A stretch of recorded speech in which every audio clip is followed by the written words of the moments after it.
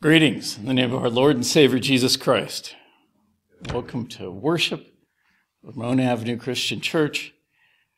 Welcome to a time of wonder and worship and good news and gospel. So, nothing big coming up soon, right? Nothing this week. It's going to be a quiet week, I'm sure. Might as well get out of the way, right? 2 days. 2 days. And then we'll find out what's going on. Okay. Well, so then 2 weeks from today, we'll do a special type of sermon where I will present the paper that I'm going to give at the Society of Biblical Literature Conference.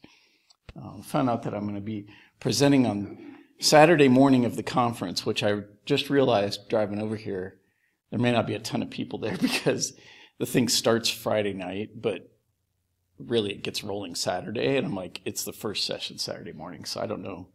I have no idea how many people will show up to that session. I was going through the schedule, figuring out what papers I want to go here. So looking forward to that. Let's see. We will be taking communion as usual, so if you have something to eat, something to drink, we'll share together that later in the service. And now I invite us to sing together the Lord's Prayer.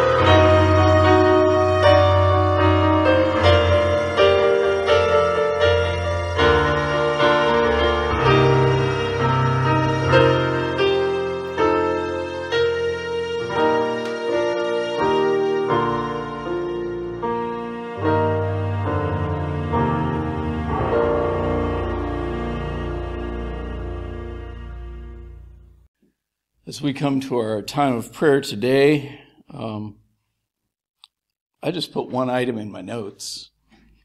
But before I get to that, I did see this morning, just this morning in the news, that Israel conducted a ground incursion into Syria for the first time. And so we really need to be praying for the situation over there, because Israel now has devastated Gaza, has had a ground invasion into Lebanon, and now has this incursion into Syria. So,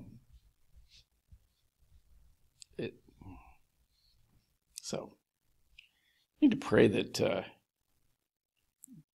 God grabs Bibi by the neck and gets him straight and get him doing what he needs to do. I didn't see it. They captured a Syrian citizen was the one thing I heard out of it. They made this incursion. They captured one Syrian citizen, but that's about all I heard. Now, the one item I have on my list here, probably no big surprise, is Tuesday. Tuesday is the end of election season. Thank God, yes. I agree. Get this over with. Yeah, so I was thinking about, the election. I'll be working polling station over in Upland, assistant supervisor, so I can make sure that at least one place runs smoothly. But but I imagine it will. I was, I'm encouraged when I go to the trainings and see how a lot of these folks really know what they're doing. They've been doing this for a long time. So, yeah. And I don't think I mentioned this when I went to the supervisor training. There was one guy there who I kind of pegged as a little potentially Trumpy kind of, or he seemed to have a very skeptical eye at a lot of what was going on. And it was interesting to watch his reactions to things as they went through some of the procedures and all. I could see his attitude kind of shift. So that by the end of the training, he seemed, I think it had kind of convinced him that this is actually a pretty well-run system. And I remember one part that really seemed to strike him was when they were talking about making sure nobody ever has more than one ballot, right? Because sometimes they bring it in, they've marked it up, and they want a new ballot because they wrote all over it or something. But they have to surrender it first, and they can't get a new ballot until they're like, well, how can I copy over? And so, well, you can't have both. So you could take a picture, you can, we'll give you some paper and a pencil, you can write down, you can do, whatever, but you can't have, all right, we can't give you the ballot until you give us that one. So, and he, I could see like, oh, okay. So things like that. But, yeah. So I was thinking about the election coming up, though, and I was thinking, okay, what to be praying for? So some things I came up with were, may everyone vote who should vote. And that also includes, may everyone be able to vote. And that the people will not be kept from voting. May the races turn out in the wisest way possible, and I mean that all up and down the ballot. May we have peace and patience as we await the results. Peace and patience as we await the results, because, there's a fair chance we won't know on Tuesday night all of what's happening. It might take a day or two. Hopefully it'll be clear enough, but it might take a little while. May there not be any violence during or after the voting. And then a couple of final reminders. May we remember that we serve God, that Yahweh is God, and Jesus is president, which is more or less what Jesus is Lord would have sounded like back in the Roman Empire. Saying Jesus is Lord would have sounded like us saying Jesus is president. So our true president is Jesus. The earthly ones are here for a while. It's a temp job, as Dave put it, right, in the movie Dave. Have you ever seen that? It's a funny movie. It's is it Kevin Costner? I forget. Basically, the president falls ill, and they get this guy who does impressions of the president because he looks strikingly like him, and they like make him like stand in and pretend to be the president for a while until he comes out of his coma or whatever. But at one point he says, something about, this is just a temp job. But,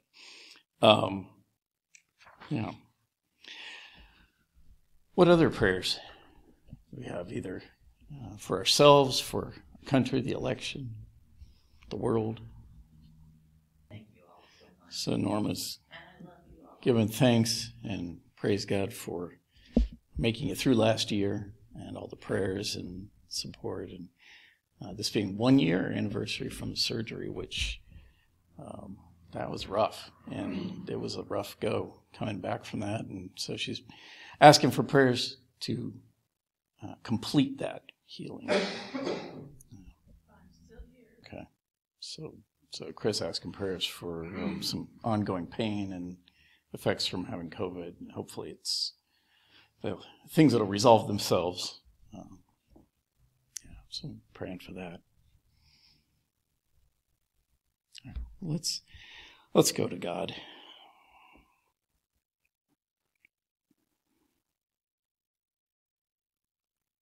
God, we do give you praise and thank you for the ways that you are with us, the ways that you bring healing into our lives, the wholeness, community, sense of support and comfort.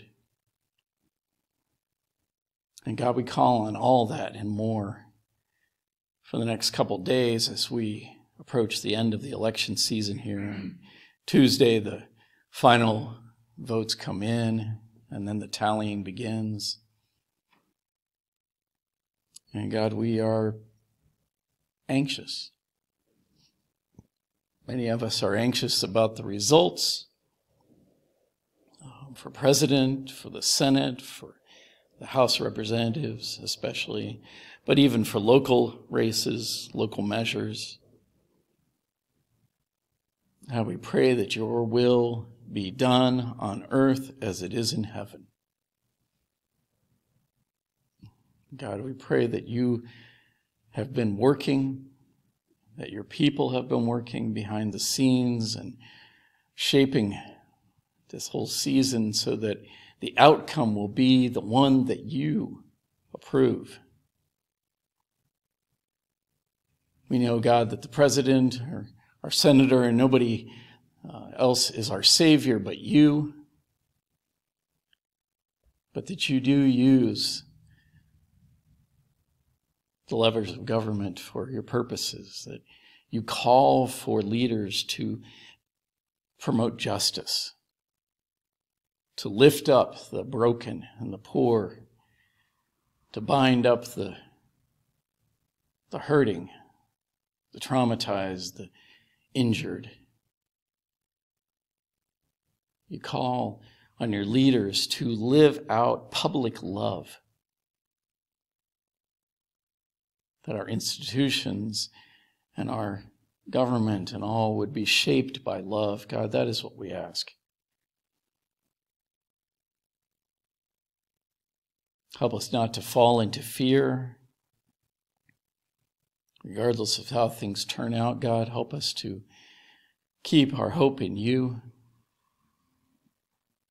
to rejoice with those who rejoice, to weep with those who weep, to search for your peace that passes understanding. God, may that peace be with us, especially in the next few days, but always, really. And we ask all this in the name of your Son, Jesus. Amen. Today's scripture reading is Luke 22, 24 through 27. An argument broke out among the disciples over which one of them should be regarded as the greatest. But Jesus said to them, "The kings of the Gentiles rule over their subjects, and those in authority over them are called friends of the people. But that's not the way it will be with you. Instead, the greatest among you must become like a person of lower status, and the leader like a servant. So which one is greater, the one who is seated at the table, or the one who serves at the table? Isn't it the one who is seated at the table? But I am among you as one who serves."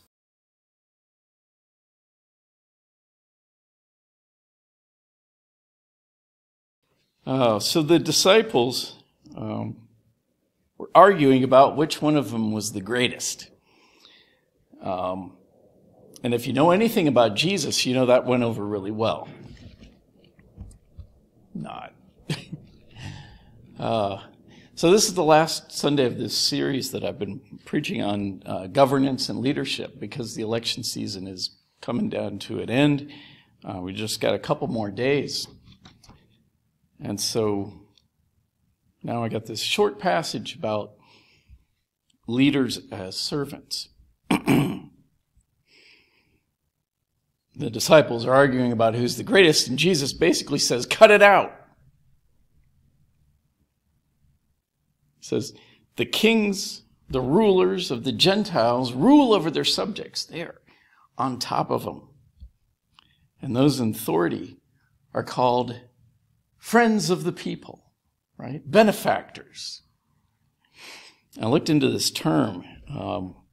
Apparently princes and honored persons were often referred to as benefactors or friends of the people, something like that, focusing on their civic contributions. And part of the point that Jesus is making here is that they're rulers. They are ruling, and often oppressively ruling, and yet they're called benefactors, philanthropists, good people.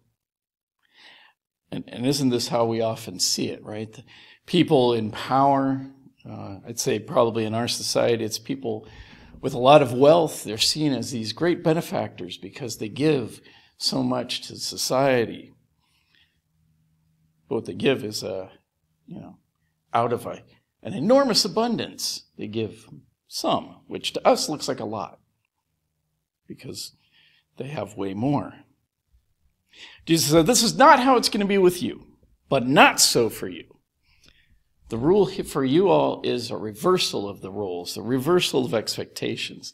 And this is a theme for Jesus, right? The first will be last, the last will be first. He's constantly upending things. And he ends it with this really interesting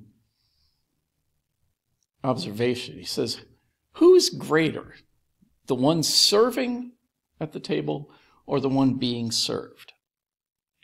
And he says, it basically says, obviously it's the one being served, right?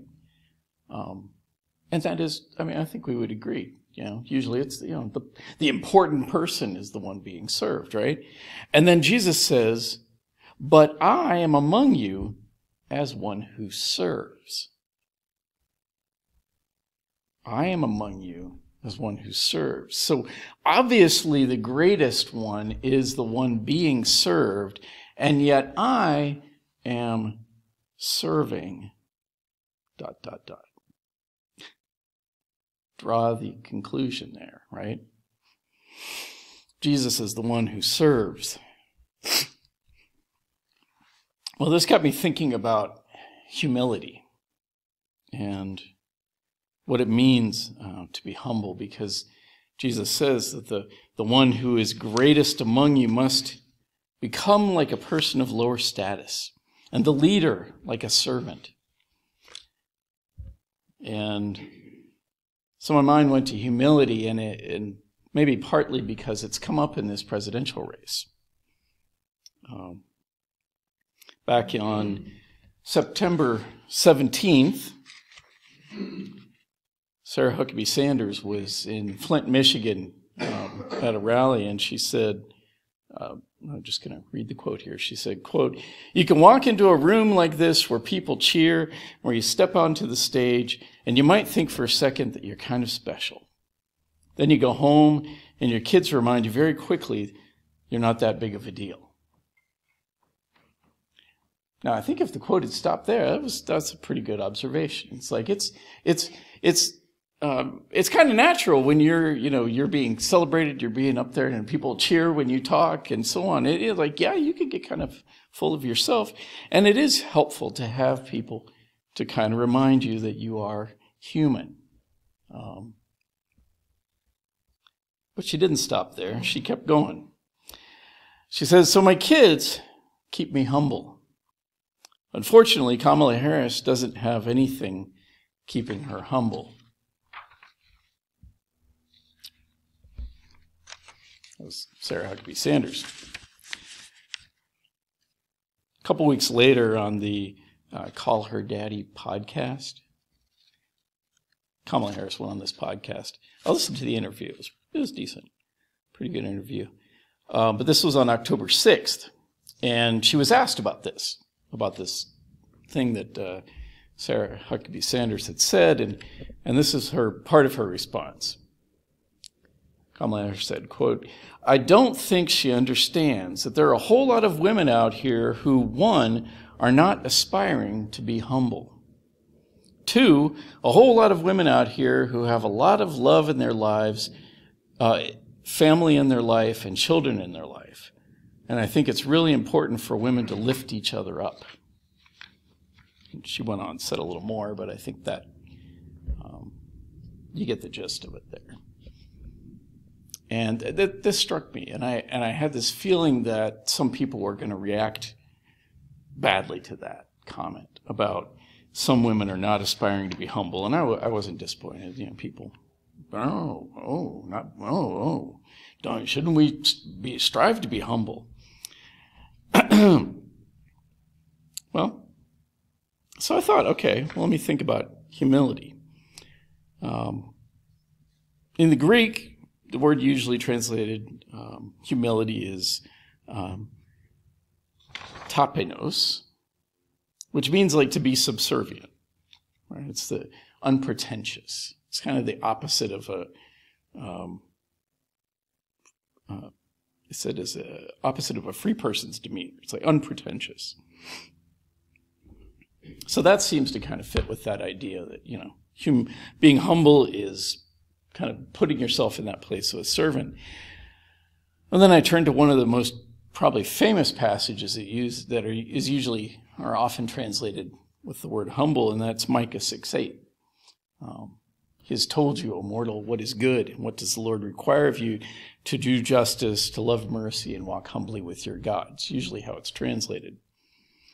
To do justice, to love chesed, which is this covenant, committed love, and to walk, get this right, to walk tzana with your God. That's the Hebrew. The word is traditionally translated humble, but there seems to be a lot of evidence that it should probably be translated more something like carefully or wisely, cautiously. So do justice, love committed love, and walk carefully, walk cautiously with your God. To walk carefully. The call for humility is an interesting one. And it's also particularly interesting for somebody who has the power that Sarah Huckabee Sanders does, and the name recognition and the fame to calling somebody else to be humble. It's an interesting choice. And we often see this, that people, when they call for humility, what they want is for people to sit down.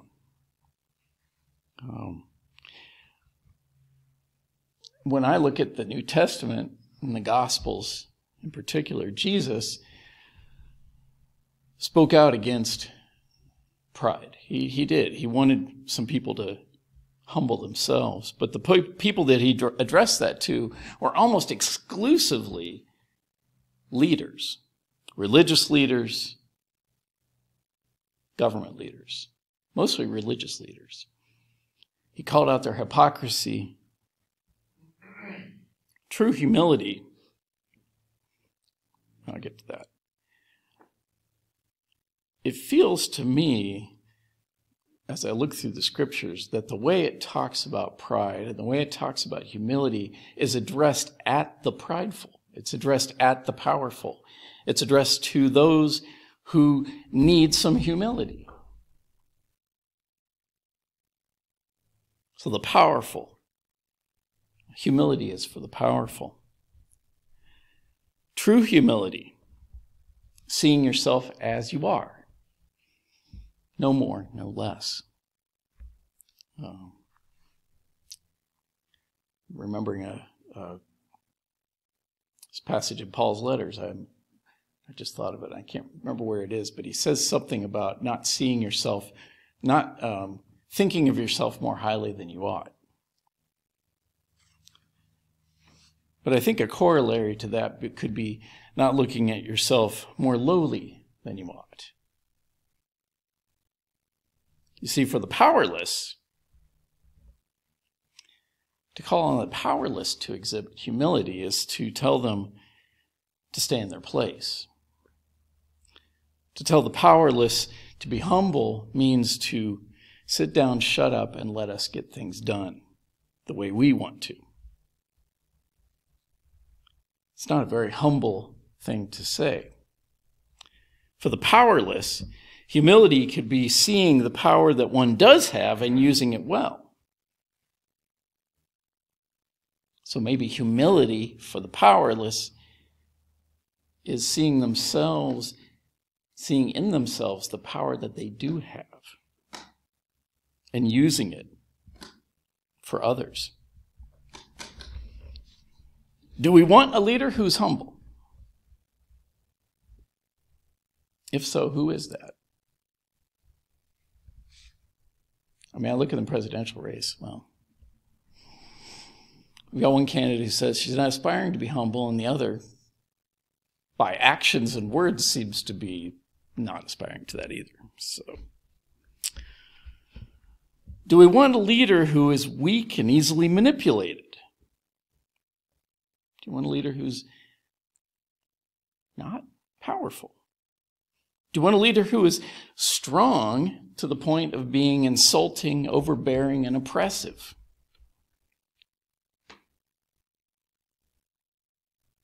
Do we want a public servant who takes the word servant seriously?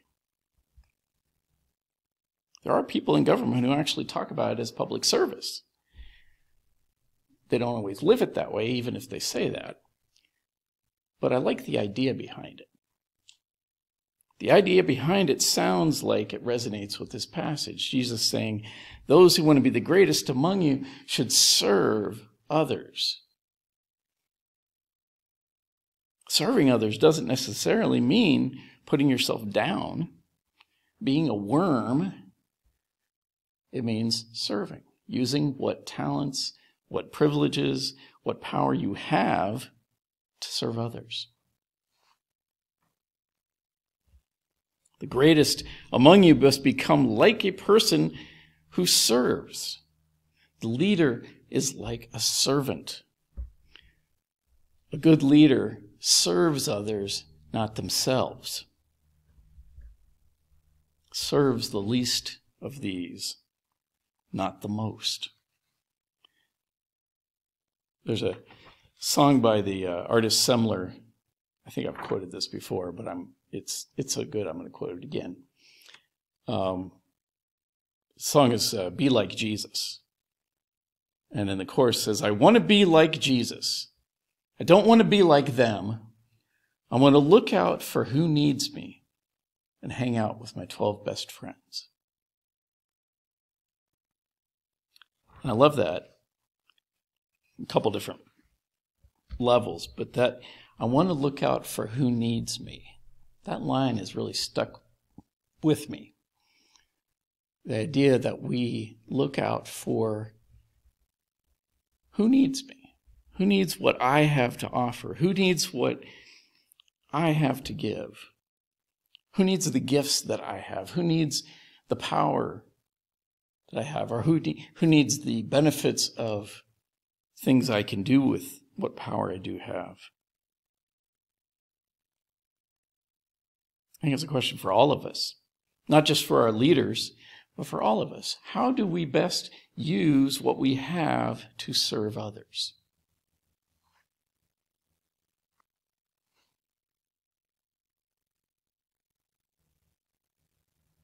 Who will look out for those who are in need?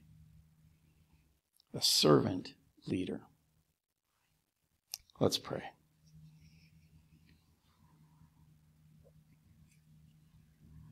God, we thank you for this word. We pray that you will lead us to be servants of others with what abilities and talents and gifts and power and privilege we have to help others, to watch for those in need, and to put into leadership people who have that same kind of mentality, who will look out for the good of others and use what power they have to serve.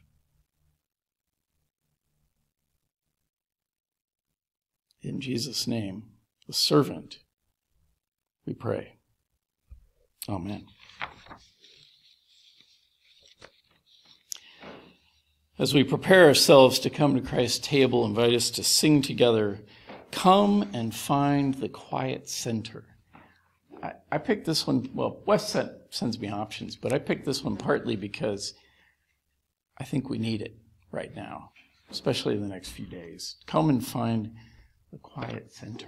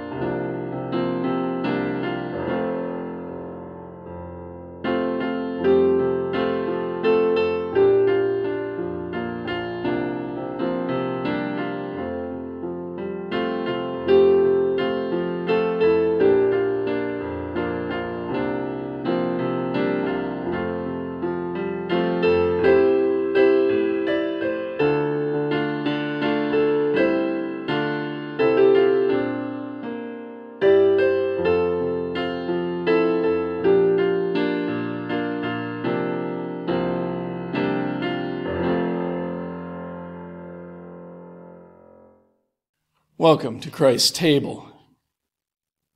Because here we come to meet our crucified and risen Lord in tangible, physical ways through bread and cup. And on that night so long ago, Jesus took bread and he gave thanks. Baruch atah Adonai Eloheinu melech haolam, hamotzi lechem min haaretz. Blessed are you, Lord our God, ruler of the universe. The Creator brings forth bread from the earth. And he gave it to them, saying, take, eat, this is my body, broken for you. Do this to remember me. And then he took a cup, and again he gave thanks. Baruch atah Adonai Eloheinu melech haolam, borei pri hagaf, and blessed are you, Lord our God, ruler of the universe, the Creator of the fruit of the vine. And he gave it to them, saying, drink, all of you, for this is my blood of the covenant, poured out for many for forgiveness of sins. And I tell you the truth, I won't drink again of the fruit of the vine until I drink it new with you in my Father's kingdom.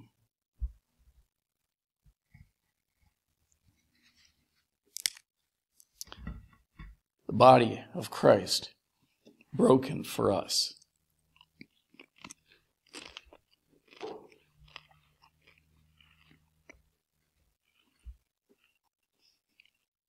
The blood of Christ, shed for us.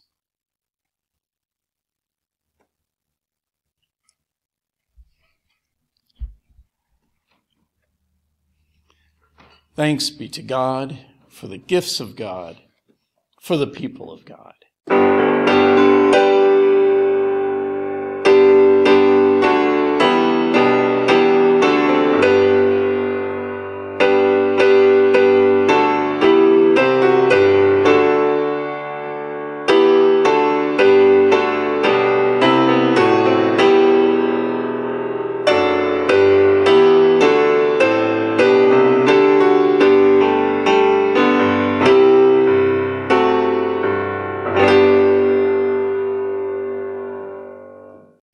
Our hymn of invitation today is One Spirit of Love.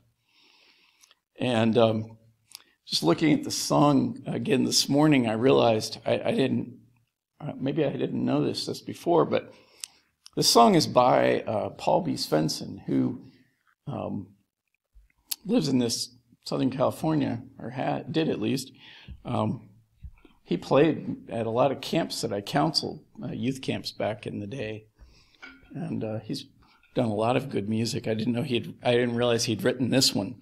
And before the service, I was playing a recording of it. It was by Josh Ellison and Andrew Moran, who Josh Ellison also was at a lot of the camps that I counseled years ago. And Andrew, I know, is still very involved in disciples circles with music. So it's a very disciples song and a good one. So I was really pleased to see that.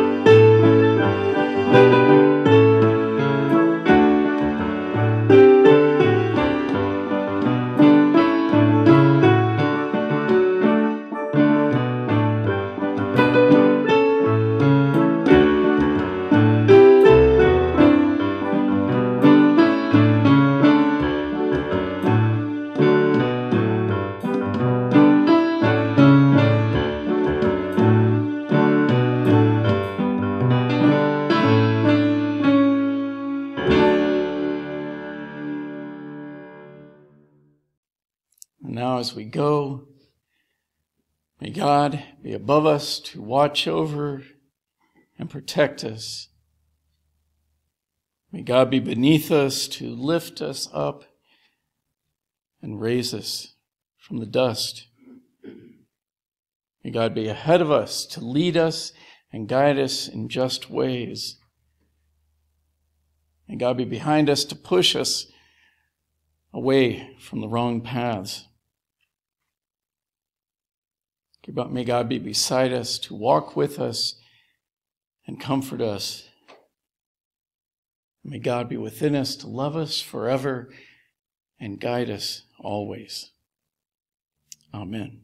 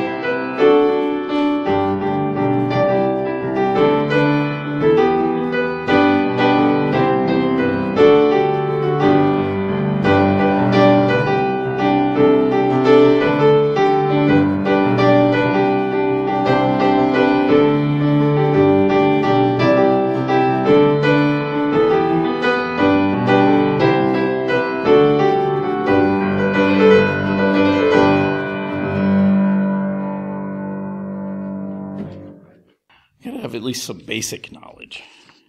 That's the one thing with I know a lot of people are like, oh, we need to teach the Bible in school, and what they mean by that is disturbing. But I think some basic literacy, like just kind of some basic, it does make some sense, actually. Just kind of a Bible as literature, even just to catch, popular cultural references and things. There's so much of that.